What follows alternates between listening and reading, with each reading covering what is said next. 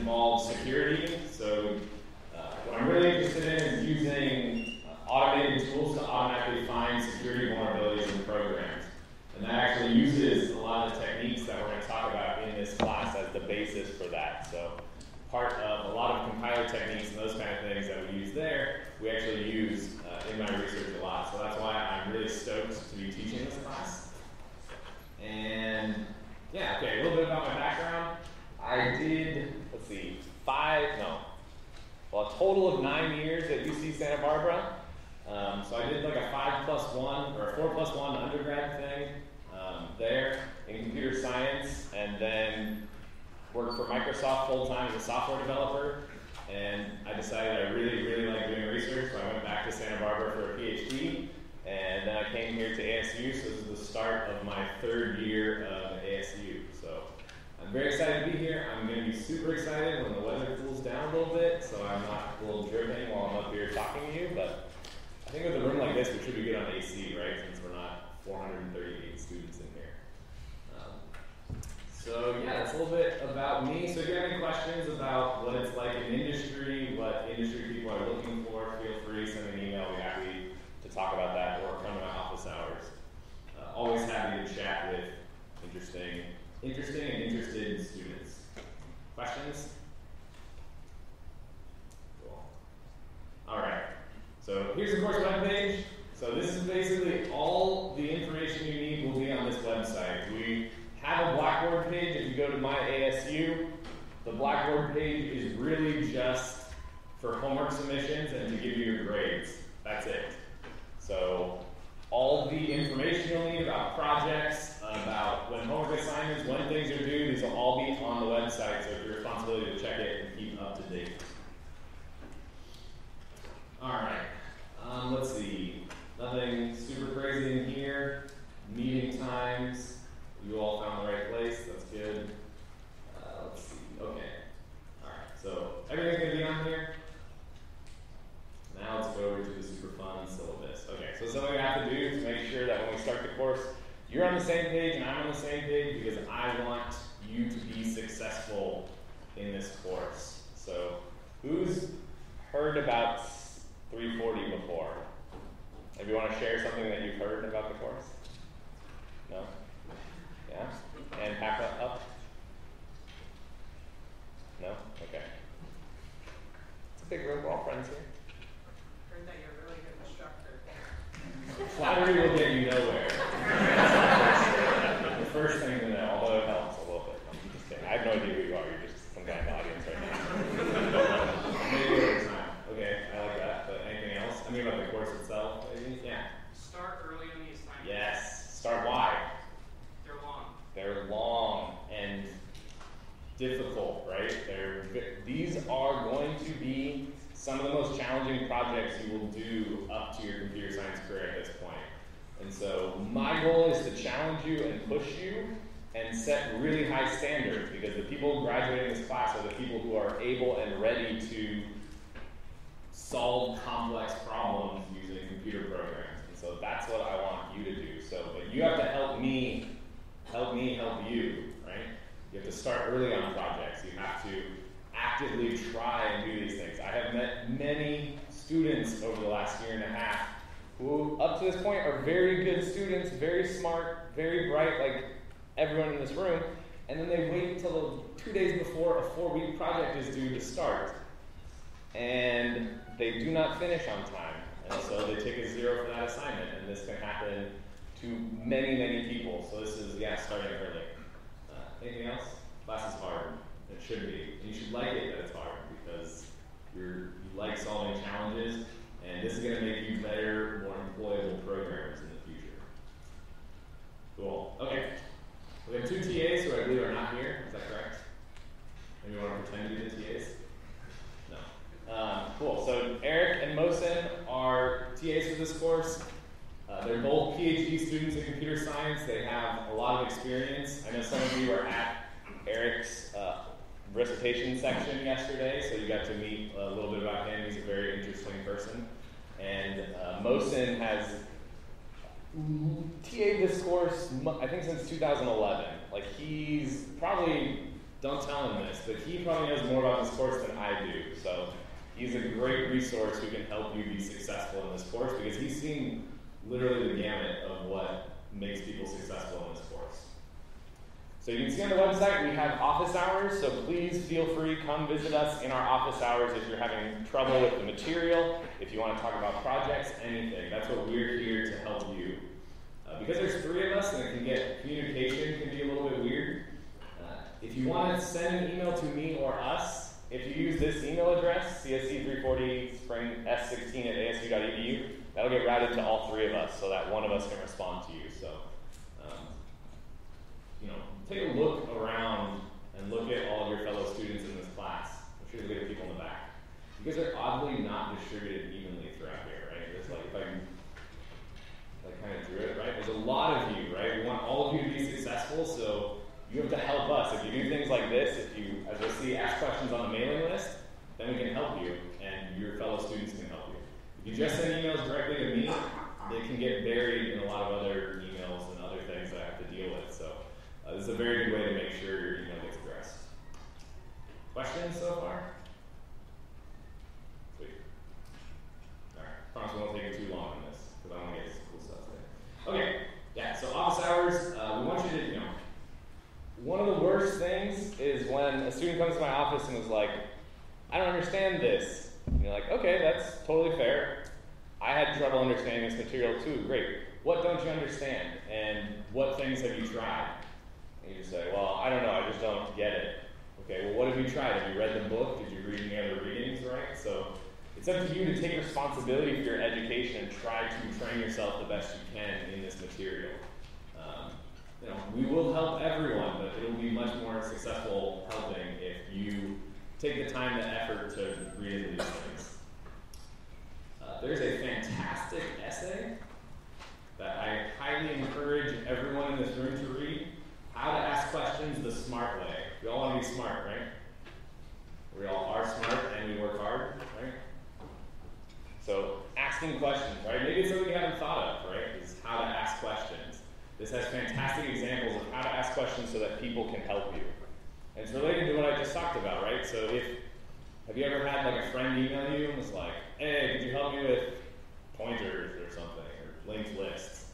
And you're like, that question is so generic that how could I ever respond to that in a fixed amount of time, right? What's more useful is, "Hey, I'm having this trouble with linked lists. It turns out my linked lists are empty, but I tried this code, I'm adding things to this linked list, and I searched for these keywords, but I can't find anything that helps me." So that demonstrates to us that you're actually actively looking for things and that you're not just saying, "Hey, I don't know how to do this. You help me," right? It's like, no, you've done the work and you're just stumped. And so, but you put work in, and so we'll definitely help you.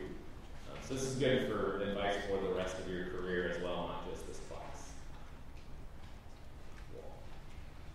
All right, course communication. So Google Group. So I use Google Group. You'll be required to sign up for this Google Group. Any announcements about project due dates, whatever, will be made through this Google Group. So it's a good way for me to announce things to all of you. It is also a fantastic resource for you to get help from other students and to help other students. So that way, if one of us can't reply right away, super happy, and I really think that's the way we're going to be successful is if you help each other on these projects. We also, that made me realize, we also have some TAs who are not yet listed on the website, but they will be. We have some undergrad TAs. Do they want to stand up and wave so maybe you can see their faces? So they will have office hours in the computer labs. Yeah, you want to clap for them? Yeah! Woo! Okay, you can sit down. Should we make them stand the whole class? So they've taken this course. They've done really well, which is why they're undergrad TAs for this course. And so they're very familiar with the material. They're familiar with the projects. And so they'll be holding office hours in the computer labs. So you can come to them for help. They'll also be very active on this mailing list, answering your questions. And so I think we have, I believe the count is 6. So I know there's 4 of you here. I think there's other people who couldn't come. So we have lots and lots of support for you in this class. Cool. Questions? can ask questions, it's okay. Just have to raise your hand. Can I ask a question about the project? Not yet. I mean, so yes, but in a bit, yes. So the mailing list is CSE for spring 16? Yes. Okay. No. Did I put that in? Oh, I made the wrong email address, that's funny. Okay, I'll change that, and, weird. Okay, this one's small, okay, yeah. Cool. Good catch. This is why you have 230 eyeballs, and we'll find all of your mistakes. Wait till you look at my slides. Yeah? I was a little bit late, but did you go over what the recitation is? Not yet. Not yet. We'll get to that in the syllabus. Cool. Okay, so another important thing is, right, so dealing with 230 students, if you send me an email directly with a question, I think I'm like 98%, I will respond to you. I will make every effort to respond, and when I respond, if it's not a private question about grades or anything like that, I'll CC the mailing list, right? This way everybody benefits from your answers and everything, so. It's a good heads up. Prereqs, 230 and 310. The textbook is recommended. I have pointers on the home page of where in the book various topics that we'll talk about are. So maybe I don't want to put too much thoughts in your head, but there's a reason it's a recommended textbook and not a required textbook, right? So use it as you will. And I also have the second edition you can use. I also have the things for the second edition. It's a lot cheaper. Who wants to pay a bunch of money for books that you're going to read a lot for this class, right? Okay. New this semester, one thing we're really excited about is we want to help you be successful. We have recitation sections for the first time ever. So these are 50-minute classes. We have 8 of them scheduled throughout the year. You all signed up for a recitation section when you signed up for the course, right? Everybody got a recitation section? Cool. You are, I guess I didn't say that at the output. You're all adults, right? Well, I'll put it this way. If anybody is not an adult, come see me after class and we can maybe work out something. But I'm going to treat you like adults, right? So you are paying for this course, right? You paid money to be here in these seats today, right? You're paying to go to the recitation section. So you as an adult, if you choose to pay and not attend the recitation sections or not attend class, I don't care, right? That's on you. You're an adult. You deal with it. So you don't have to go to the recitation sections, but the TAs are giving you awesome material to help you out in this course. So we'll be covering the material from the class. There's some material here that's very tricky, so they'll give more detailed examples and one-on-one feedback in the recitation sections. Project discussions, so discussing how to structure your project and how to solve some of these challenging homework assignments.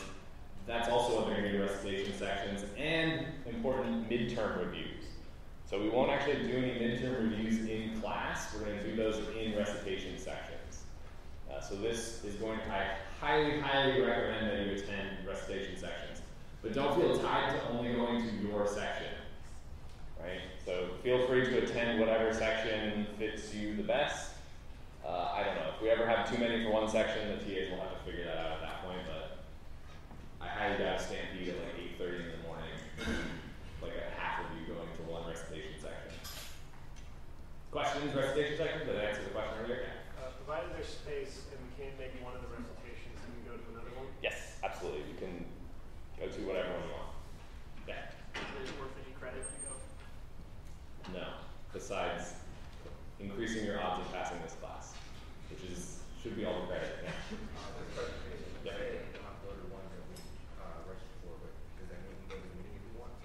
Yeah, absolutely. Yeah. Thank you. And you can go to ones by different people if you want to try out. See who's who. You go to Eric, you go to Wilson. I don't care. What we're giving you is the tools to optimize your success in this class. And I urge you to take advantage of them. More questions? Recitation sections.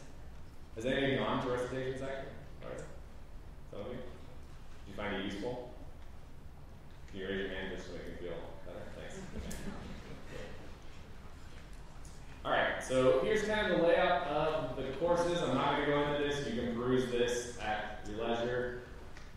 We will have 5 projects in this course, 8 homework assignments, and 3 midterms. The homework assignments are a lot more in number than last semester's, but they will be pretty much the same amount of work, just spread throughout the semester more, so you get more feedback. That's the point of the homework. So the homeworks will be very similar to the midterm problems. So you're doing homeworks to practice, get these concepts together so that you can be successful in the midterm, because we want you to be successful. Midterm dates are already up, so anybody asking about midterm dates, these are set in stone. We have a lot of days off apparently this semester. Yes, still have to cover material. Final exam on the 5th. If you have anything conflicts with the religious holidays or anything, please contact me. We'll definitely accommodate those. Anything else? Alright. Workload. Alright, it's going to be hard. That's what this says. So, this is the main thing. It requires consistent effort. And this is actually one of those things that people underestimate how effective consistent effort is. Some of the best, the people who do the craziest, coolest research projects are not the brilliant, smart people that just see these things and then it suddenly strikes them and they have this epiphany. It's people who are smart and work hard, right? They consistently make effort on these problems and that leads to really good results. So you'll get the same thing in this class. All right. Homework assignments, there'll be homework assignments, there'll be midterms, no outside notes or material, 5 projects, 1 final. Here's the breakdown of how everything will be split weight-wise. 15% homework, 30% midterms, 40% projects, 15% final exam. Projects 1 and 2 will be 5% each, 3 and 5 will be 10% each. Projects 3, 4, and 5 are the very difficult projects. That is why they're worth 10% of your grade. Right? I think it's only fair if you're going to put in the time and the effort to do these programming assignments that you get the credit for it. Questions, grade, percentage breakdown? Cool. Alright, so these are the initial thresholds of the grades. So this is my promise to you. This next line says that I can lower the thresholds, but I want to raise them. So that means if you get a 94%, that will always be an A. It could be an A plus if the highest grade in the class is 94, and I feel like A plus needs to move down. I haven't had to curve down really far, so don't count on it. Anything else? Nervous chuckling. Alright. Okay, this goes back to being adults. Homework must be submitted by 11:59 p.m. No late homework. Does this mean homework 5 minutes late is accepted? No, I have given zeros to people for homework that's 5 minutes late. You'll get feedback, which is important, but for point-wise, it's going to be a 0. Right? So this is your forewarning, right? For your warning. Projects, we're a little bit more lenient because we know I know how difficult the projects are. So you'll get a 20% deduction. That means if you're 5 minutes late, it will be 20% off whatever you would have got when you submitted that homework assignment. So the max you could get submitting it up to a day late would be 80%. The max you could get for 2 days late is 60%, and 40%, and 20% down to 0. Okay? Oh, quiet. It's going to be fun. Here's something I kind of already wrote, but recording class lectures, so I will try to record the audio and the screen of all the class lectures and post them online. However, and this is actually a very good point, this is not guaranteed. And this is a good point because A, if you're watching this online now, you'll notice that there is no video recording. That would be because I forgot my laptop at home, or not at home, at my office on the way here. So I'm doing this all on this machine here, and I don't have my normal recording set up. So I'm trying to record all the stuff on the mic and post that MP3 or whatever on YouTube. It'll just be a big black Blackhawks. So I'm going to try to do that. I've done it for 2 semesters, every single class. So I just broke my streak on the first day of this class. So I don't know how that goes for the rest of the class, but you know, I try. And there is the material, so you're free to reference the material from the past 2 semesters too. That's on my website under teaching. You can see like all the recorded lectures from 340 spring, 340 fall 15. These are all, I think it says 50 videos on here. How long is it? Interesting. I wonder if you can just watch all those in the class. Okay.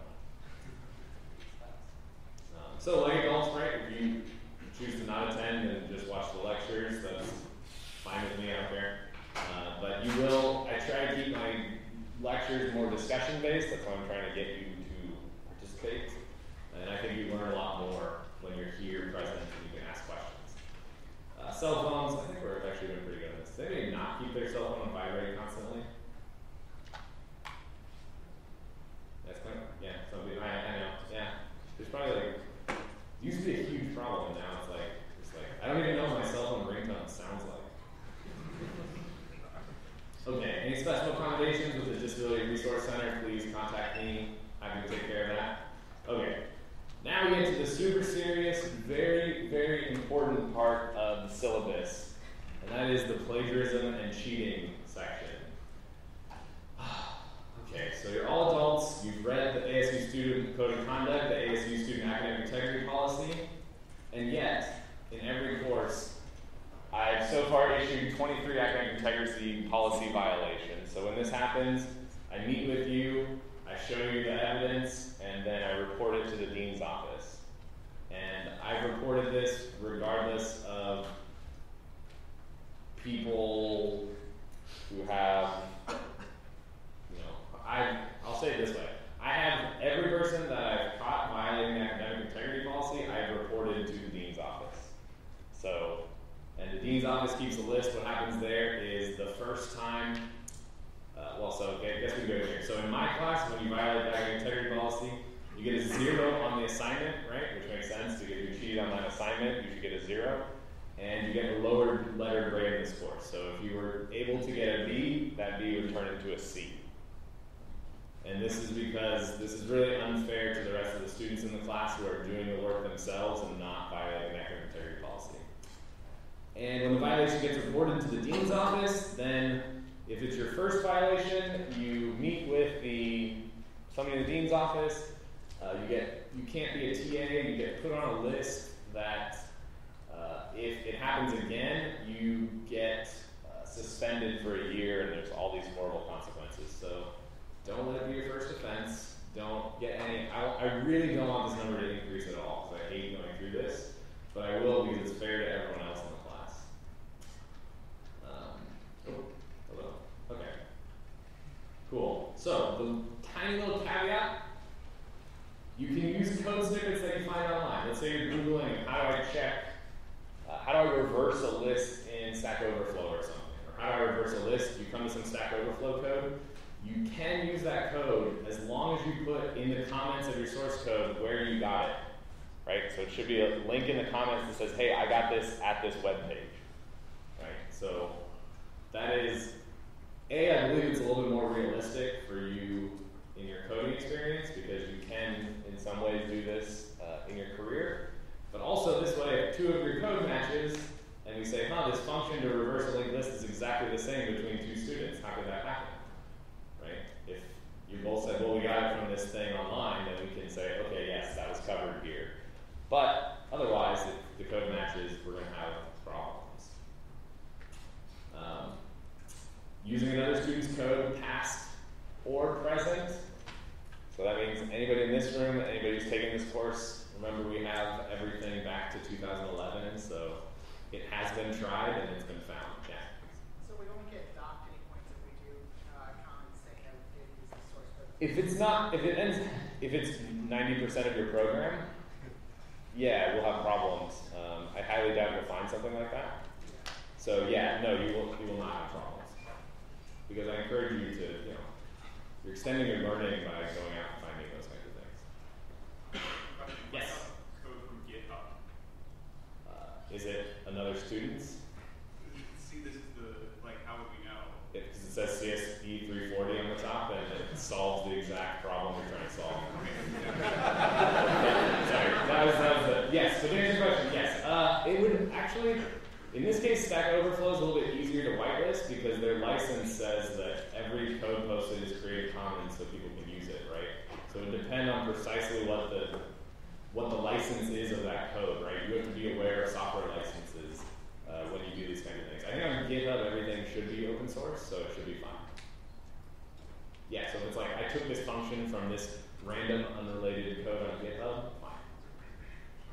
Okay.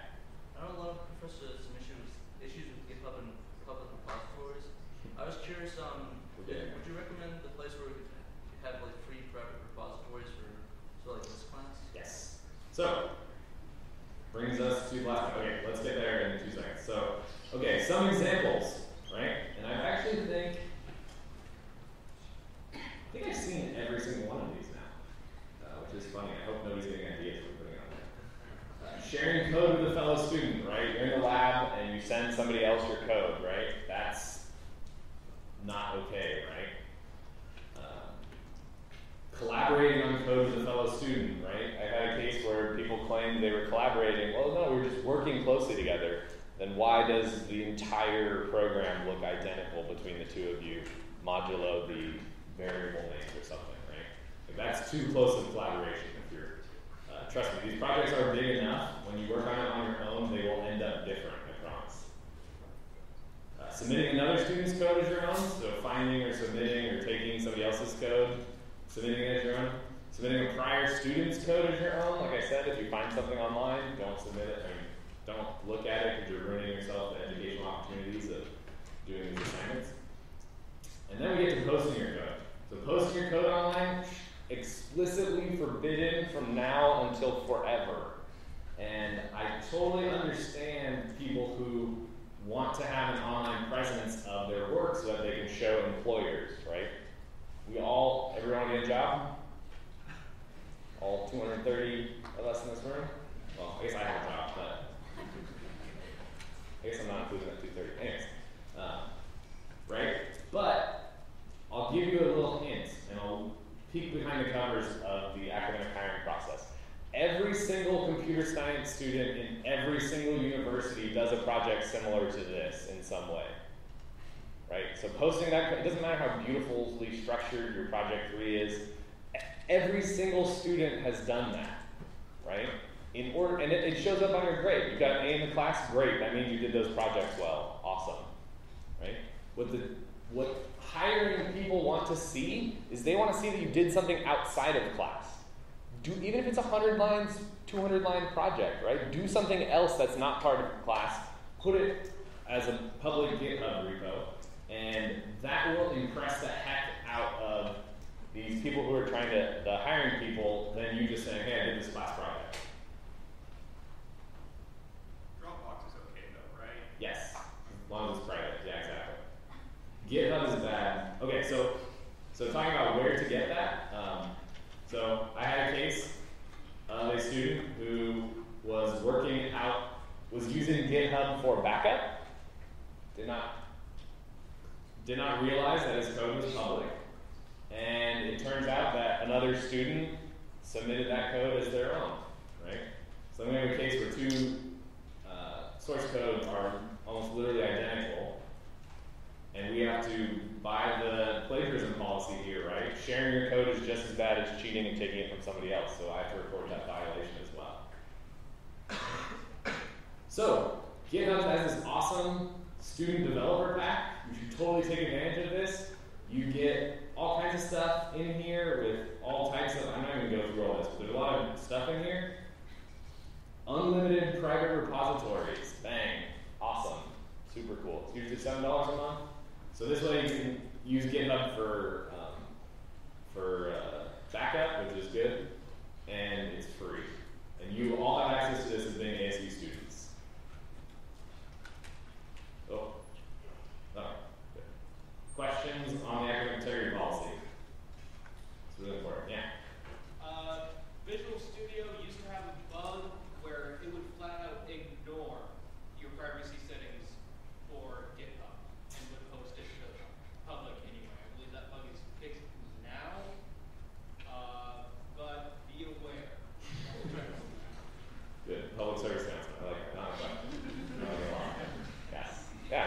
you're responsible for your own code, right? You're responsible for what happens to your code. So be aware. And this also means, okay, yeah, no posting online. Perfect. Anything else? Okay, update. You can update the syllabus at any time, but I think that's it. Okay, any more questions? Syllabus, material, good class. I know we ended kind of on a downer. I should add something fun after that. Candy on Thursdays. No, we don't have class on Thursday. Okay. Project 1 is already released. I'm going to give you the briefest overview of it because this is the point of the recitation sections, is to give you in-depth insight and go over these projects. So project 1 is due August 29th. This project is structured to help you be successful in the rest of this course. I made some tweaks to this project, and I think it's going to help you be successful in this course. So sign up for the mailing list. Boom, 10 points. Super easy. Easiest 10 points you'll ever get in this class. All right, part 2. Set up a CentOS 7 virtual machine. Right? Why CentOS 7? Okay, part of the answer is because we say so, but part of the answer is that we're using an automated grading system for all of your assignments, right? So we don't want to hear, and it's not a valid excuse that, oh, but the code works on my Windows machine. The server's not running Windows, right? This is just like when you're in your career and you're working in a company, you often don't get to choose the development environment, right? The development servers are running Ubuntu 14.04. Your code better work on 14.04, otherwise it doesn't work, right? So that's the same policy in this course. So Mosin created this awesome CentOS guide of how to install it. He even created a virtual machine for you, so you don't have to do it. You just have to download this, start the VM, and you have everything you need to go there. So I have a question. If we use Yes. a different Linux environment, we can just validate by checking that it works. It is. You are accepting responsibility totally on your own shoulders. I would check to make sure that the GCC version matches. That's one of the biggest issues. Red Hat or CentOS 7 is a little bit newer, so I think we should have less of those problems. But still, at the end of the day, if it doesn't work on CentOS 7, it might as well not work. Yeah. I know previously the version of GCC on the homework server did not default to C++ 11. Has that been updated to a version that does? Short answer is I don't know. Whatever is on CentOS 7. I know it's an updated GCC version. I think it will do that by default, but I'm not 100% sure. Mosin is handling the whole submission system, so absolutely send an email if there's any discrepancies. And then we'll share that out with everyone so that we can make sure we're on the same page. At the very least, it'll just be like flags to set or something. Cool. Okay, if you don't have a system where you can install a virtual machine, the computers in the Brickyard 214 lab, where the undergrad TAs will be having their office hours, have CentOS 7 VMs on them, so you can use those. Cool. Okay. This is the course submission website, which is not up yet. It's the first day. And so, okay, so Mosin is running the course submission thing. Do not bother him that the thing's not up yet. When it's out, it will be announced on the mailing list. Okay. Then once you get all this, to show that you actually have set up your environment and are not just going, yeah, who wants to go through the hassle of setting up all this junk? I'm just going to use my Windows machine, which people do, and then they get into problems. Right? It's all about helping you. You download this code, you run it, it'll be on the submission site, and you submit the output. Okay. You can go into the details. Okay, part 3. We'll get to the actual stuff. Oh no, we'll go to 50. Ooh. Okay. Cool. So, one thing of writing reliable software is being able to write correct code, right? We want to write code that's correct, that does what it's supposed to do, and doesn't do anything more, right? So in this class, we're going to be writing programs completely from scratch. We're going to give you a description, say here's the input, here's the output, build it, right? Which is similar to what you're going to be doing at a job. And so part of that is you need to code correctly, but part of that is being able to actually test your own code. So part 3, we will give you a C program, and you have to create test cases that exercise 100% of the code of that program. So the goal there is to get you used to some tools that measure code coverage and to think about and really understand code. And the other side benefit, so in a lot of your classes, your programming classes, you're writing new code, right? Creating things from scratch, right? Writing new functions and stuff that you control. No? I don't see a lot of nodding heads. Yeah? You go into industry, you're going to be creating everything from scratch. What's most of your time spent doing? Reading documents? Did somebody say that? That's good. Reading documents?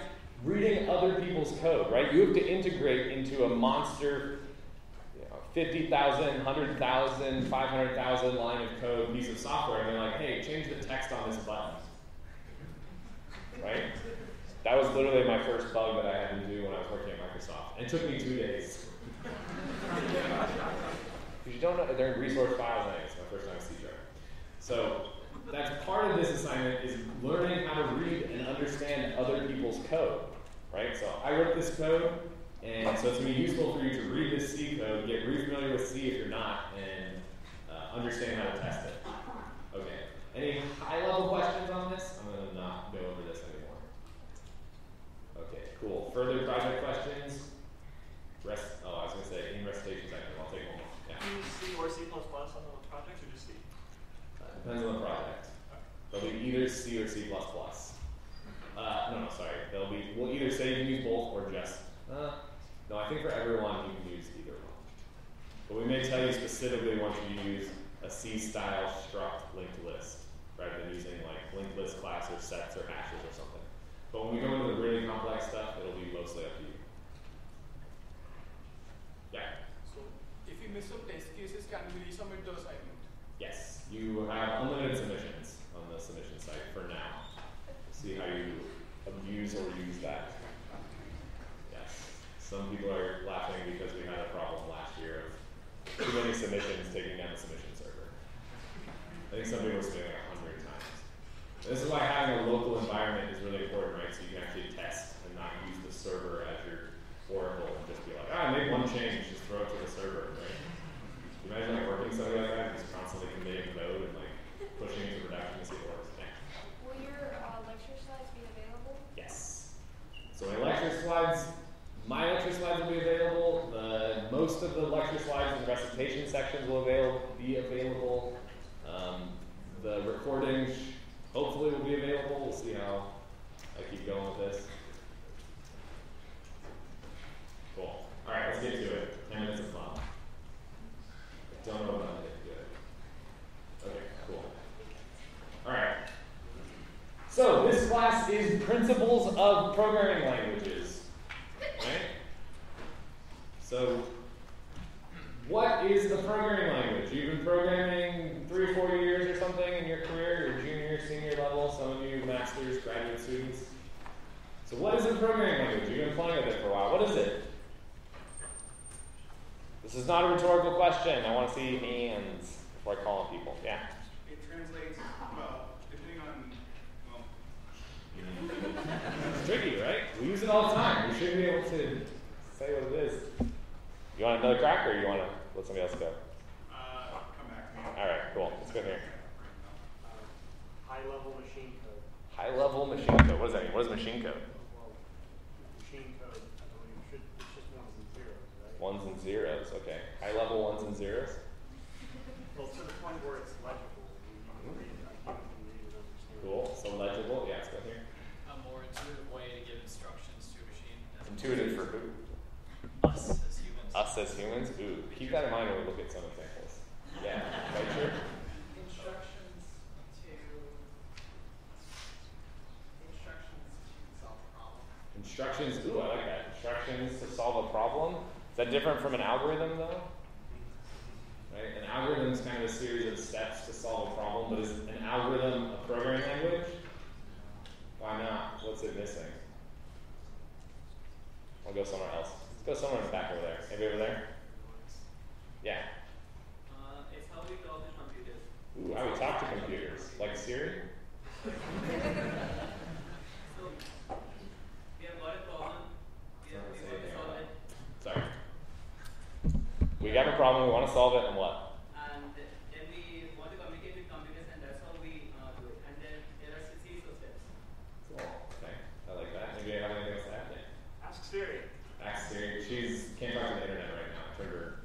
put her in airplane mode so my phone wouldn't ring. I got it. It's a constructed language which can be compiled or translated into machine language. Okay. Having syntax and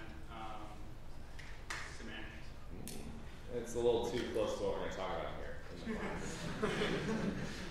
Cool. So and there's a lot of ways, right? So I kind of I may actually change this because I think every time I teach this class, I think about different ways because your ideas about what a programming language are very interesting, right? I kind of think of it like a structured way to define computation, right? So it's not just, so this separates it from me describing an algorithm to you in English, right? I could maybe describe bubble sort to you in English, and you would understand how to do it and could do it, but if I took that same English explanation and gave it to the computer, it would go, I don't know what you're doing.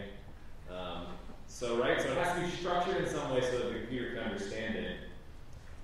And, okay, yeah, so this could be one thing. I like the idea that it's different than just a pure algorithm because it needs to somehow be able to be executed by a computer, or the task has to be carried out by the computer. What are some other purposes of programming languages? Why do we use them? Do we just use them to talk to the computer, let's say? Let's use kind of the communication idea. Do we just communicate with the computer? Anybody over here? I like to split you into like quadrants or something. Okay. We can communicate with other people that use programming languages, I suppose.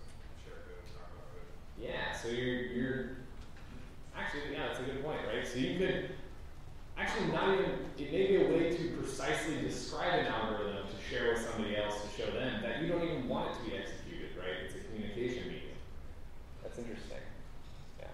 Yeah? I mean, it kind of depends on the paradigm that you're looking at or your the sort of problem you're trying to solve. In some cases, it might be effective to take an object-oriented approach, and where you have we'll define objects with behaviors and that do different actions. Some of the time, it might be you're doing more things with like databases, so your language is more of just a series of rules that you then pass data through. I can see. So there's different maybe ways of how to structure this computation, right? So there's different ways we can think about describing computation. Yeah. Right? So to communicate an algorithm, that can be definitely one way.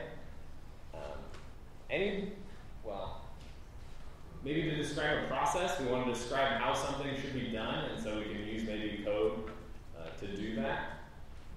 Communicate a system to another person, right? So this is actually one thing that if this sticks in your brain, you'll be a much better programmer going forward, is yes, the computer has to execute and understand your commands, right? Your programming language. But more important than that in your career is your fellow programmers on your team being able to read and understand your code to know what you intended to do. Has anybody looked at code that they wrote? Like, have you looked at your code you wrote freshman year or beyond? You're like, my gosh, what was I doing? Like, this is just outrageous. I do this now, I have to look back at something. I'm like, oh, who wrote this crap? I'm like, oh, it's me. I wrote it. Right? And we also want to communicate some kind of instructions to a machine, right? So we touched on this a little bit, but do we have any like CSE folks in the room? Yeah, so some of you super hardware. So what does how does the hardware understand our instructions? Is it magic? Does the machine just know, oh yeah, look at this C program, look at this Python thing, it just like executes and does something, and it's just this magical bit of thing that is at the bottom of our stack that we just do not care about at all? No. So this is one of the main goals of this course, is to get you to understand that nothing in the computing system is magic. There is no magic. We are giving you the tools and techniques to understand every layer of the computing stack. From the applications to operating systems to hypervisors to firmware to all the way down to like hardware level. So you should know that you can study and understand exactly how everything works, which is super cool. Right? This is like the knowledge that it's kind of like seeing the Matrix. You guys have seen the Matrix, right? seeing the code there, you're like, whoa, I can change things, right? So you know how everything works. So how does the computer understand? What does the CPU understand? Register operations. Register operations. It understands machine instructions. Yeah, machine instructions, right? Or assembly language. If we think of it just slightly one step up. So just ones and zeros, right? At the end of the day, it's just bits. So you could do this, right? Back in the day on some of the, I think it was the Altairs, they just had a series of switches, and you had to switch the switches in the right order to do program thing. I don't know, I've never done it, but. A PDP-8? Okay, a PDP-80 or 8? 8. Okay, cool. Yeah, I don't go that low. I just stick to the software level, right? But underneath, right, this is what the CPU, when you look at that chip from Intel or AMD? Yeah, AMD, or the one in your phone, which is probably some type of ARM chip, right? It's fundamentally just executing ones and zeros. It's taking instructions, it's decoding them, it's moving things in registers, and that's what it knows, right?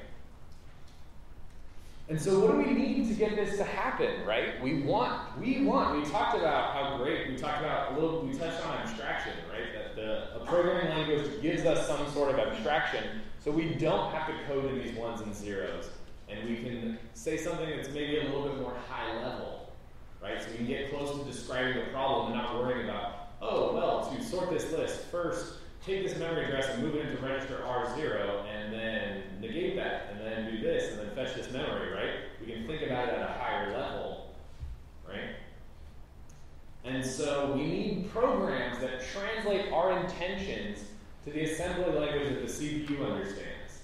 And so this is where we get to compilers. So what we're focusing on in this course is how does this translation happen? How does the computer get our instructions when we write a C program? Somehow that C program translates to ones and zeros and the CPU executes it, right? So what is a compiler? Has everyone used a compiler? Everyone, right? Yeah. Do you know how it works? You use this every day when you're programming. You don't know how it works. It's crazy, right? Huh? That's why we're here. That is why you're here. Very good. Awesome. Yes. That is why you're here, to understand how it works. This is an essential part of your tool chain that you use every day. And so not knowing how it works is insane. It'd be like what do the people call the chocolate? Like a lumberjack not knowing how saws work or what different types of saws are. And they're just like, oh, you just grab something and start swinging at a tree. Okay. It's different for different jobs. So what's a compiler? What's the job of a compiler? Convert what? Ooh, I like that. I heard a weird crowdsourced answer. I'm not sure it's due to any one of them. Yeah, in the back. The job of a compiler is to transform one programming language into another, typically machine code that a processor can execute natively. Cool. Is that in the book? Cool. So I think in a couple ways, because there's like the high-level definition of a compiler really to me is just translates from one thing to another, right? The Java C compiler, the Java C program that compiles a Java program to a Java bytecode, I consider that a compiler, even though it's not compiling it down to machine code, that x86 code that can actually run on your processor, but it's translating, right?